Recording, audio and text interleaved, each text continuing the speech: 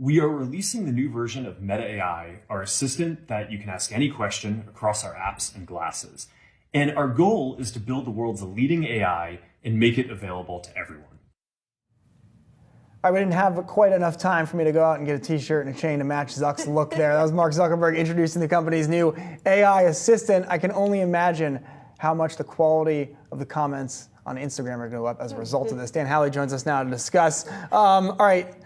I know that we'll get into the Llama name later, I guess. What's the TLDR on the rest of Zuckerberg's little spiel that he had there for looking users? very bro-y. I'll just throw it out there. I mean, he is in a bro moment. He's full bro mode, MMA. He's going for it. So it's bro era.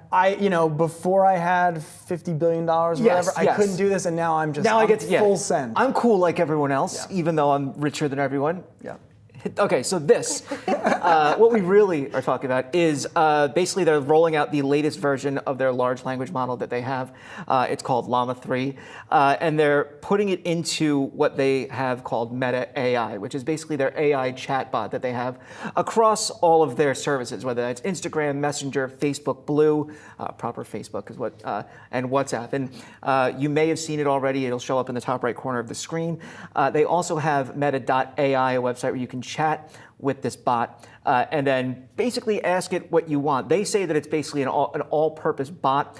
They're open sourcing this. Open source is good because that means generally good because that means that it can be vetted easily and people can kind of go through it and see where the issues and errors are. And it's right. Yeah, I got it in the top corner of my screen. It's interesting that they're doing this. They're getting into these kinds of general AI chatbot because when I think of general AI bots, I would think search, right? So I don't know how that really fits into me liking pictures of pancakes. Yeah, I mean, I guess my thought on this is, well, one, since they have all the content that's on all of their different family of apps, there's no issue there about using that content to feed the language model. So you have that lack of conflict. Now, obviously, the volume is not as large as like the whole internet, which is what Google is going for. But it's still pretty big. It's not nothing. It's definitely not nothing. And I also wonder, Hallie, is the ability for Meta to use tech parlance, dog food, all the different ways that it could actually be useful for users. Do they have a faster feedback mechanism than some other companies who are hoping users at a large enough volume use certain features to then see what the utility is? Whereas here, I'm a small business owner. I have an Instagram page. I'm selling a thing. I'm going to say, AI will use my interactions with customers, et cetera, et cetera. It works, it doesn't. And then you do that tens of thousands, millions of times, and you get a lot of information. Well, look, this is new and it's not, right? I don't know if you remember in the 2010s, they had rolled out chatbots as well.